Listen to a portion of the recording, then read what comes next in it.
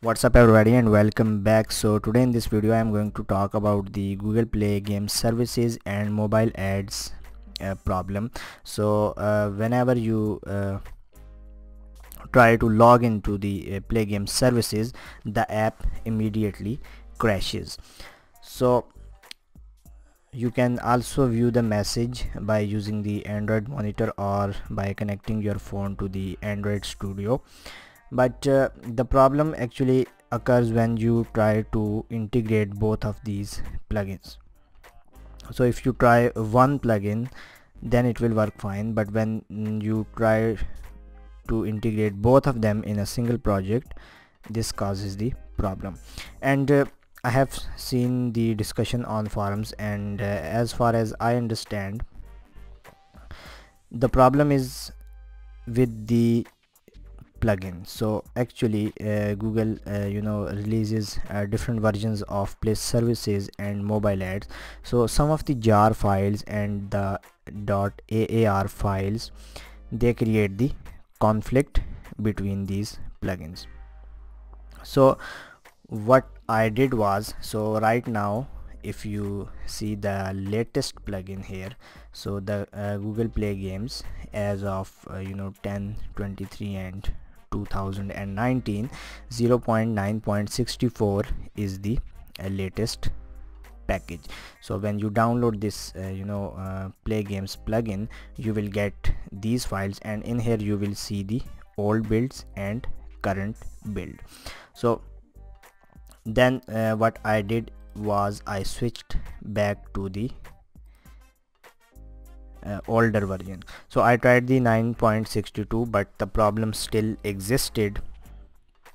Then I got to what's the 0.9.50, still the same problem. But then when I tried this 0.9.53 version, which I am using right now, this worked fine.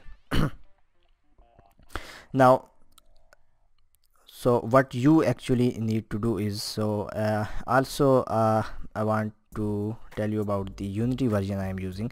I am using the 2019.1.14, and I have downloaded the SDK and NDK by using the Unity Hub. So you have to make sure which version it supports.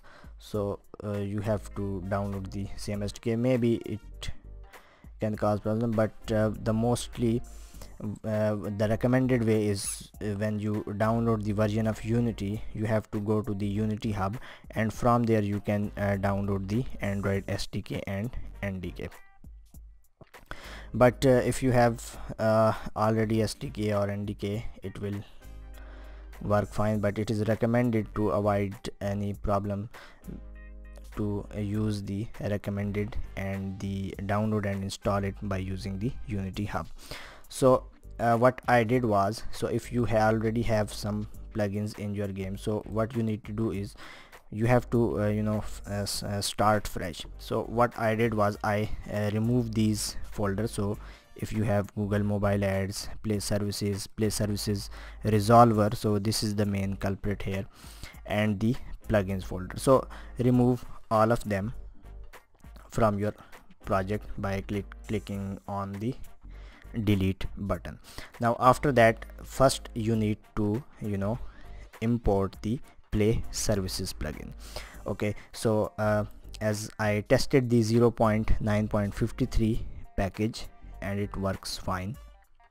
So after that, now you have to import the mobile ads plugin. But when you import this mobile ad plugin, you have to do one thing. So let's see if I have it right here. So yeah, so I am using the latest version, which is the version 4.0 of admob. So after you have integrated the Play services, imported it, you can do one. You have to then go to the Windows, Google Play games setup and Android setup, and you have to set up put the resources that you copied from your Play Store account, and do the resolution. Okay, now after that, when you import this mobile ads, so I am using the version 4.0 with the Play services 0.9.53. now when you do that, you have to import everything, but you have to uncheck this Play services resolver.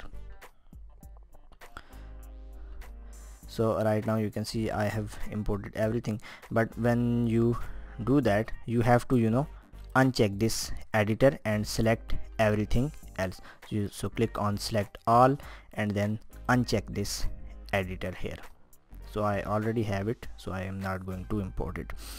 Now after that, hopefully all of your problems will be gone, but sometimes admob can also cause the crash, and to fix that, what you need to do is you need to go to this edit assets and go to this Google mobile ads and then click on the setting. Now here is the important thing here. You have to you will have two options, Google Ad Manager and Google AdMob. So you have to enable it, otherwise it will crash your app immediately. So do that, then go to the Play services, go to the Play services resolver, Android resolver, and resolve. So if it resolves successfully, hopefully you will have no problem. So there are actually a lot of issues, maybe this may not work for you. So if this is this solution that I told you, this is specifically if you are getting the app crash. Okay, so if you have the login failed or other options, then you can watch my previous videos on the sign in failed problem, and you have to do. So if the sign in is failed, it means there is no problem with the plugin, but the problem is with your SHA and your Play Store account. There are a lot of videos on that, you can check them out. So that's it for this video guys, and I will see you in the next video.